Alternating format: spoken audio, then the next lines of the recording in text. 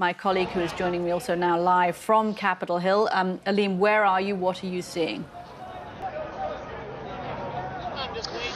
Well, we're just outside the Capitol building, as you can see, and just in the last few minutes, after a lull of an hour or so, we heard sound bombs, we saw tear gas being deployed, and that was just to clear. You might be able to make out the top level of all of this this stage and this scaffolding that was all set up for the inauguration in 2 weeks' time.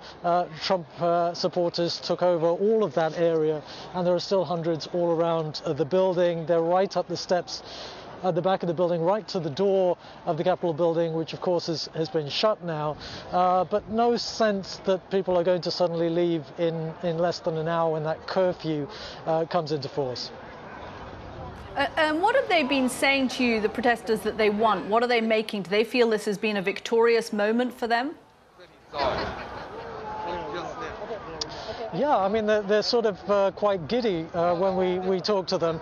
I've spoken to some of the very people who actually managed to enter into the building, and the sense I was trying to get was as to whether this was something that was planned. And I've spoken to several people now, and none of them said it was part of the plan of the day to actually get inside the building. They certainly said, all of them, that they felt inspired by the words of Donald Trump to march to the Capitol, to take back their country. For them, they interpreted that as needing to really make their presence felt, but they all said that once they got here, that they felt that they could easily overwhelm security, get past security.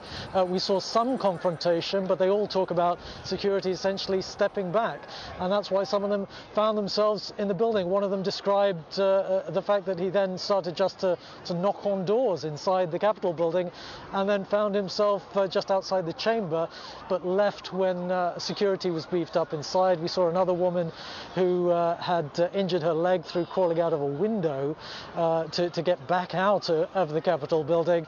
But still extraordinary scenes here as hundreds are still all over the Capitol grounds. Okay, Aleem Maqbool there outside the US Capitol building. Thank you very much. And I did speak earlier to a member of Congress who was in the chamber when the Capitol Police told them to effectively hide under their desks or under their chairs or get down low because they were worried about the security of those members of Congress. Earlier, President Trump posted a video message on Twitter. Here it is. I know your pain. I know you're hurt. We had an election that was stolen from us. It was a landslide election, and everyone knows it, especially the other side. But you have to go home now. We have to have peace. We have to have law and order. We have to respect our great people in law and order. We don't want anybody hurt. It's a very tough period of time. There's never been a time like this where such a thing happened, where they could take it away from all of us, from me, from you, from our country. This was a fraudulent election, but we can't play into the hands of these people. We have to have peace. So go home. We love you. You're very special. You've seen what happens. You see the way others are treated that are so bad and so evil. I know how you feel, but go home and go home in peace.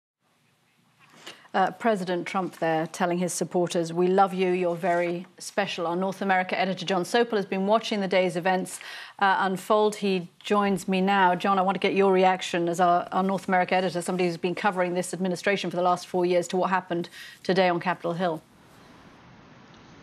Well, I think the clip you played there is the central contradiction of the Trump presidency. And just imagine that it was Black Lives Matter protesters who had stormed the Capitol, broken windows, gone in there armed. Would he be saying, we love you, you're very special people? I don't think so. The other contradiction in all of this is that Donald Trump rules for his side of the aisle. He's got his base, and he never says anything to upset the base. And so how can you argue that you are the party of law and order and you believe in laws, you're a nation of laws, when the place you litigate this is in the courts, which the Trump campaign have done entirely within their rights, 62 occasions, lost 61 cases. No one has found fraud. The Attorney General didn't find fraud. The person in charge of election security didn't find fraud. The head of the FBI didn't find fraud. Mitch McConnell, the Senate Majority Leader, said today there was no fraud. So how can you say go home and accept this at the same time as you're saying it was a fraud and on the basis of no evidence? And that, I think, is why you have got this discord in the United States, which is frightening. I think America is on edge tonight, and the shining city on the hill, the light is flickering dangerously. And John, to pick up on that, what you're inferring there is, what do America's allies make of this? What does London make of this? Do they put this down to the last gasps of the Trump administration and the chaos of the last 4 years? Or does it raise more serious questions about the solidity of America's democratic institutions and concerns amongst America's allies? I think it shows that democratic institutions cannot be taken for granted, that although that the US Constitution has shown itself to be a pretty resolute document over the past 4 years, the seams are being torn at tonight, and there is a fragility to US democracy. You ask what they're thinking in London, and the last time, as I understand it, that the Capitol building was stormed was in 1814 by the British, when Britain was trying to take back control of the United States of America and the fledgling republic. And of course they designed a constitution, the founding fathers, that would be robust and wouldn't let power amass to one person too much. There will be some people who will argue tonight that too much power has been amassed by Donald Trump, that those who should have known better to try to keep him in check didn't do that job. And so late in the day, Mitch McConnell, the Vice President, some others are saying for the first time, whoa, stop. And maybe there will be those who argue that maybe that should have been said a little bit earlier.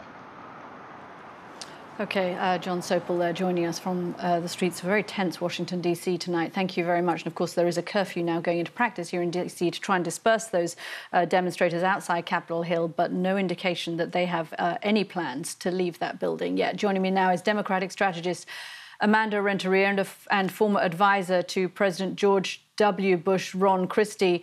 Ron, let me start with you and get your reaction to what has happened today, particularly in the light of what President Trump said to the protesters outside the White House, to telling them to march on the Capitol, saying perhaps he would join them there, and saying that he would never concede. It's a sad day for democracy.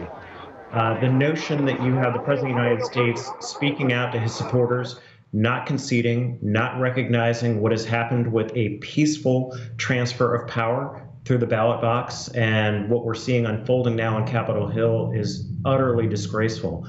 The notion that he has not taken to the airwaves, that he has not asked his supporters who are marching in his name to stand down, to stop assaulting police officers, to stop really running ransack over the Capitol, really demonstrates, as John Sopel said a few moments ago, a scene that we haven't seen here in Washington since the Battle of Bladensburg in 1814, where we had mayhem in the Capitol. This needs to stop, and stop immediately. Amanda, it doesn't look like it's going to stop tonight. What happens now on Capitol Hill to members of Congress? Do they come back and carry on their debate about the certification of Joe Biden's election, or have we moved beyond that? They must come back and finish this. That's the key message here. That's what they're beginning to come together to say. But everybody recognizes anarchy cannot win. The Capitol is the place where people come together and make things happen when the moment is supposed to, when the moment comes to these leaders. And right now, as they're all in the basement, I've been there in the Capitol when you have protests or when you have marches or when people get nervous and worried. It is a real test right now of leaders coming together to say, we are not going to be held back. Progress is going to continue. And that's really the charge right now for many of those members of Congress who are trying to move forward. You cannot stop and allow this to hold anything back. America's watching, the world is watching, and we will see that unfold. I suspect, and conversations are happening, how do they carry on the business of what they were already doing and not be held back by this moment, because that's a message into itself about peaceful transfer of power. Amanda, do you think there is a chance that this does bring Democrats and Republicans together on Capitol Hill, and that perhaps those who are on the fringes of American politics have actually overplayed their hands today? I do. And you saw that early on with McConnell coming out. You really did see the split in the Republican Party. And then this happens right after, which will solidify. I think there's nothing quite like being locked in a basement, calling your loved ones and saying, I'm okay, I'm safe. This brings it to a whole new level. And you already started to see both Chuck and McConnell start to work together in that early statement this morning. I think that's the momentum to build off of. But you simply, if you're sitting in the Capitol and you understand the real beauty and power of this institution, you have to look at yourself in the mirror and say, is this worth it? And how do we bring it together again? And I think there's nothing like having to call your family from a basement to say you're okay. Mm. Ron, power has shifted in America in the last 48 hours. Is the Republican Party still the party of Donald Trump? I wish I could answer that question, Katty. I think this is going to have far-ranging ramifications about what many conservatives, what many Republicans think about the 45th president of the United States. I have been a staunch Republican. I've been a staunch conservative. But I have to say to you, for having worked in Capitol Hill for 8 years and worked in the White House for 4, I've never seen anything like this. And the notion that the president of the United States would not speak out forcefully to denounce this has me questioning whether Republicans are loyal to a man or whether they are loyal to a country. And this conservative is loyal to his country and his Constitution. I think a lot of Republicans are going to scratch their heads and think about this in the days to come. Ron Christie, Amanda Renteria, thank you very much for joining me on this very dramatic day here in American politics. You can find all of the day's news, of course, it's on our website. And do keep following us on Twitter as well. We will have full coverage of the events in Washington. Thanks for watching.